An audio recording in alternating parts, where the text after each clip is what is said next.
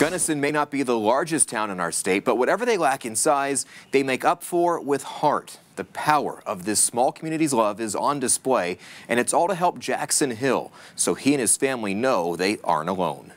We live in a great place, my friend. What you see here is what happens when a community comes together. Just while we've been talking to you, I've had 2 texts that 2 more donations that were over $1,000. All these donated items will be auctioned. The money raised will support Jackson Hill. I think it's pretty cool. Jackson, who's better known as Jacko, has a condition called spinal meningioma, non-cancerous tumors growing in his spinal cord.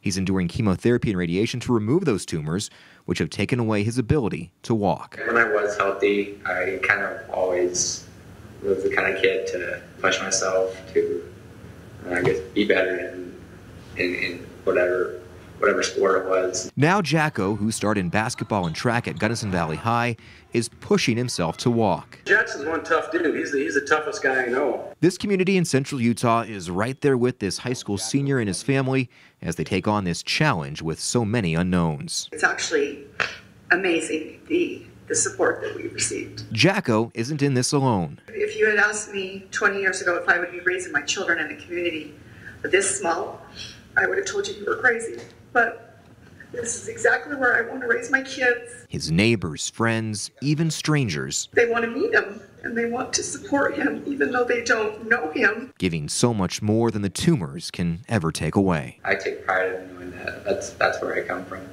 If you missed tonight's auction, you can still help. There are several ways you can donate. We have those links on our website at fox13now.com. In the newsroom, John Franke, Fox 13 News, Utah.